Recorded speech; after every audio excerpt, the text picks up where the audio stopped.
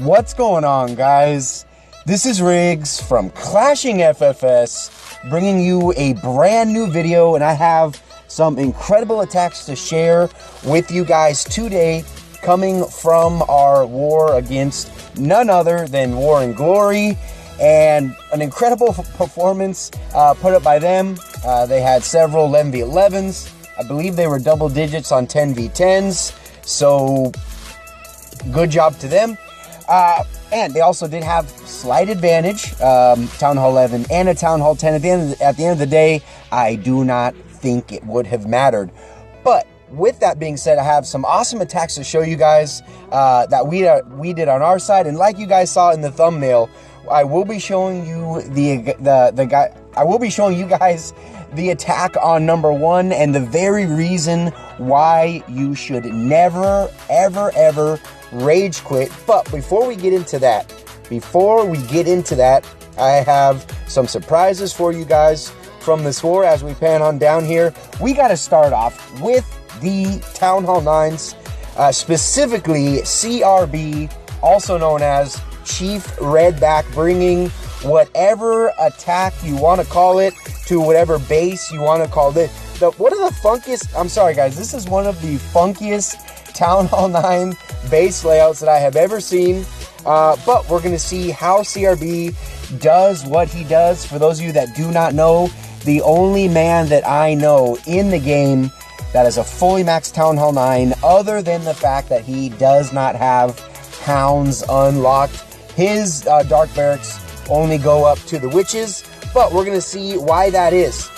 Starting off, he's bringing 4 golems to this attack. Knowing the styles attacks that he does, I'm pretty sure he will bring one of the golems on the back end. I have not watched this attack in its entirety yet, but I saw that he had a 3-star, and I'm sorry guys, when this guy gets a 3-star, we got to put it on YouTube. As we see, we had golems coming down, bowlers coming out of the CCs, got baby dragons working, had a rage, a jump, a heal. He still has a Valkyrie to deploy. He's got a couple hogs still.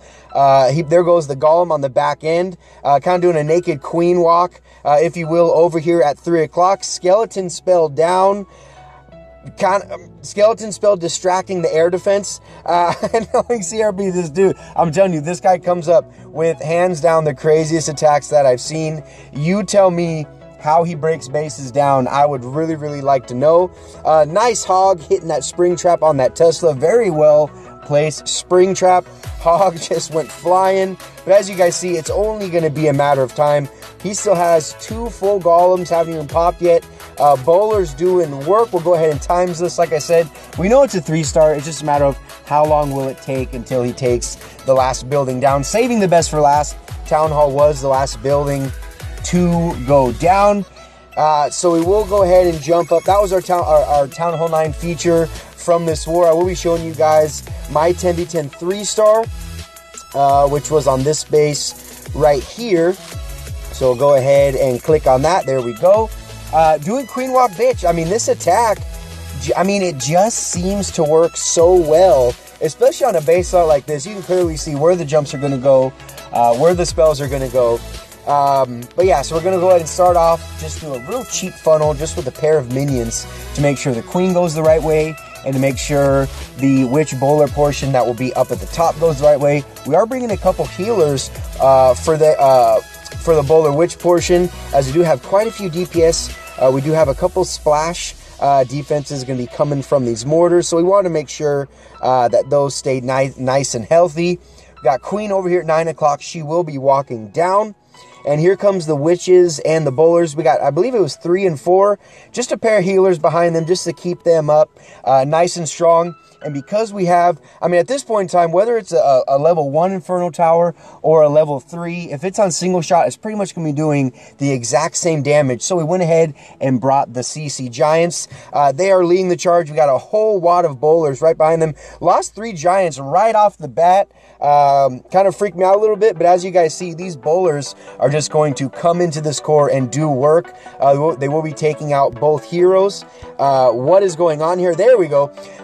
So they did go ahead and take out the 2 Teslas in the first Inferno Tower compartment. Went ahead and took out the 2 Teslas on the backside Inferno Tower compartment. Bowlers getting absolutely roasted on the giant bombs on the back end. But if you guys see, we do have a nice healthy flank still over on this side, and we do have Queen rounding the bend here at 6 o'clock, where she'll be ending this. Look at the OP skeleton spell. Gonna be taking out that Expo, which was on ground, so that was pretty much locked on to the troops for the remainder of the raid. But yes, OP skeleton spell taking out that Expo, which all the troops would have ended up ending on. So I'm really, really glad that I brought that skeleton spell. But that is going to do it. We did have a Hound that came out of the CC. Queen is going to go ahead, swag her ability, wrap it up. Shout out to me. I was happy when we took out that Town Hall 10, which was the lowest Town Hall 10 on the map. But we'll go ahead and check out. We did have 5 10v10s. I won't be showing all of them. Shout out to Chimo. He did have an awesome attack. I'm going to show you guys Clayton Bigsby's attack. He was cleaning up mine. We had an awesome, awesome plan. We had a heal spell that was just a few tiles off. So he's going to go ahead and clean up this attack. But this is pretty much exactly how I originally laid it out. He did bring the baby dragon. I did like that. There is no defenses that can target that baby dragon, which is going to take the town, or take most of the health of the Town Hall down. That way his kill squad stays up a little longer. He's not going to have a bunch of wizards and his heroes beating on it while the defenses destroy his golems. So he's dropping down first golem, goes ahead and pops the wall. Notice how he saves the second one, which is what I did not do. There he goes. Now that means he has a full health golem, untouched, heading right into the core of this base. We do have the classic jump rage for the kill squad, bringing 5 bowlers to go ahead and do some work. That baby dragon's still up. It will get shot out of the sky from that air defense, but it did more than what it was supposed to. We do have a damaged CC coming out, and he will be starting Hogs down here at 5 and 6 o'clock, where he does have 3 heal spells for them. So right here, dropping down the Hogs, he is saving 4 that he will be dropping on that mortar again, just to make sure that all the Hogs stay inside the base. You don't have a bunch hopping out of the wall, out of the heal spells, getting targeted by the defenses. So those 4 Hogs were very crucial to this attack. Dropping down 1 giant and the CC Hogs to go ahead and take out these 2 Teslas, which is really, really nasty, especially with that Wizard Tower in range of the Teslas. They're going to go ahead and take out the Wizard Tower, meet up in the heal, and you'll see he does still have 1 more heal spell.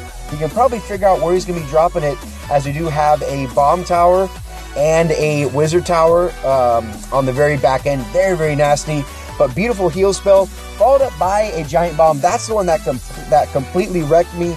But right there, all kinds of Hogs up. Even his Queen managed to survive with his initial kill squad. So we got Cody G doing absolute work on this base. Huge shout to him for getting an awesome 10v10 3-star. And just a classic CB Hobo, Shattered Hobo. Absolutely loved it. Big shout to you, my man. And we'll go ahead and show you guys a couple more before we show the reason why you should never rage quit in this game. Hopefully it's a learning lesson for everybody. We're gonna go ahead and show D's Nuts attack right here. Not mine, but the guy, aka Fuzz.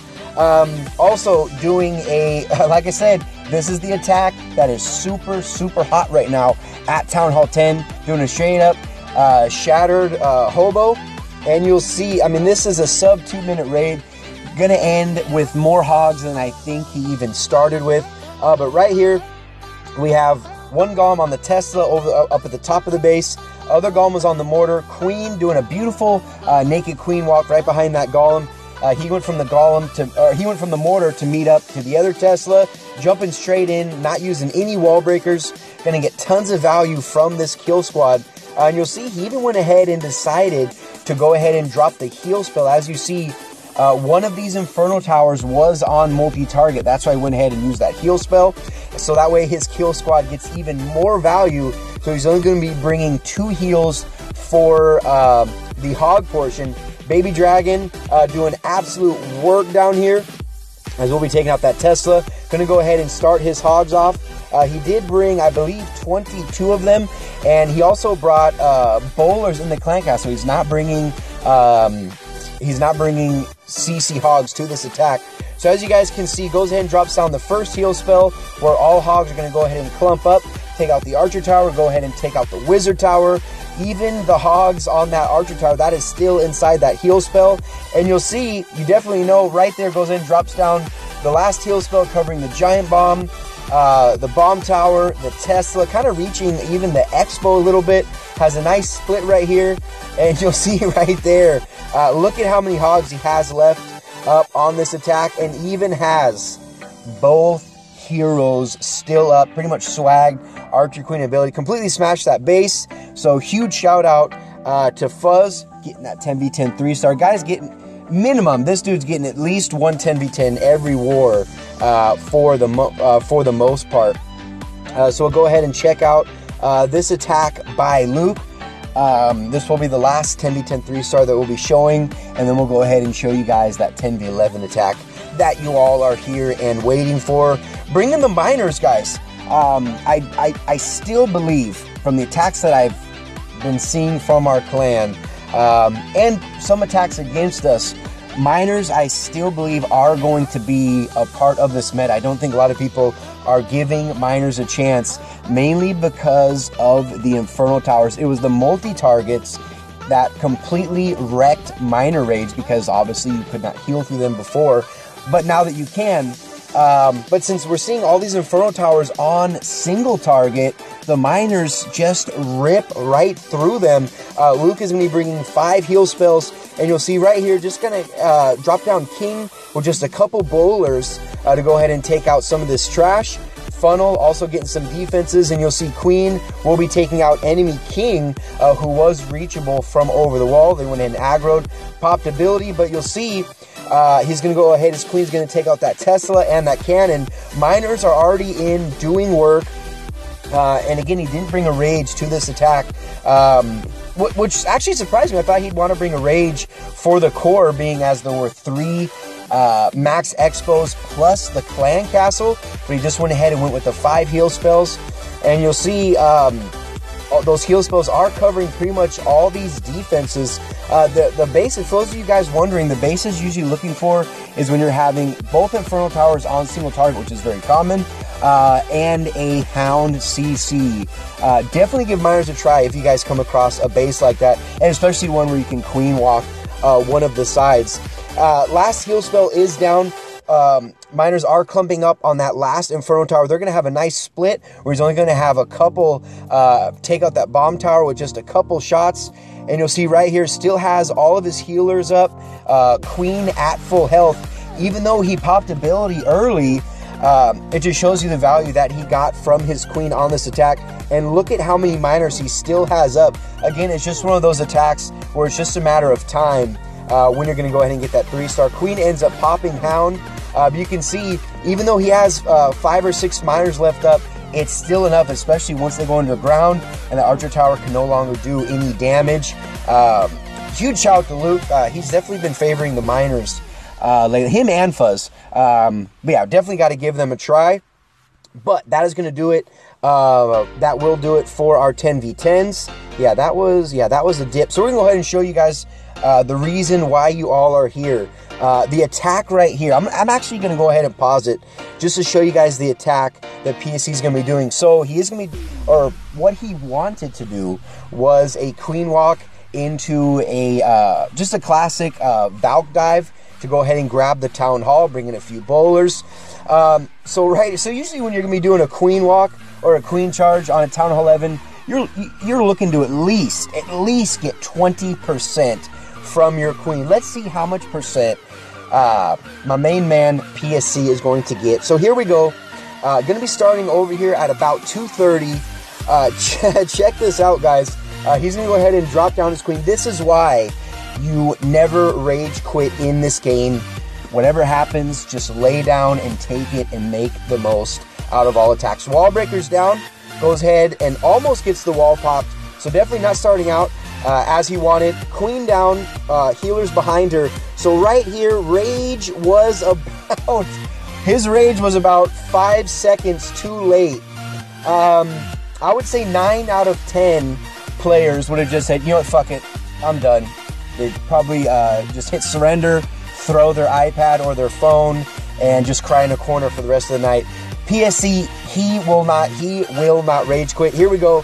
CC Golem went ahead and deployed that with a few bowlers behind. He is determined. He is not giving up on this base, even though his queen literally only took out 2 buildings. So right here, we got king down up at the top, followed up by a rage. Drop down about 3/4 of his Valkyries to go ahead and clear a nice funnel, detonate any traps, hanging on to dear life to these 4 Valkyries. There they go. They're also going to be under rage. You have king in the core doing work. You see, even still have a Golemite. Poison went ahead and took out the damage CC. And look at this, guys. The Town Hall is already down. He has 1 more archer. Baby Dragon doing work up at the top of the map, you guys. He is at 48%. We have Baby Dragon grabbing 49%. How much percent is he going to get? Will the Baby Dragon get the Tesla? No, he will not. Yes, he did. 50%. And check this out. He has 1 more archer. Look at this. This archer, I'm sorry, guys.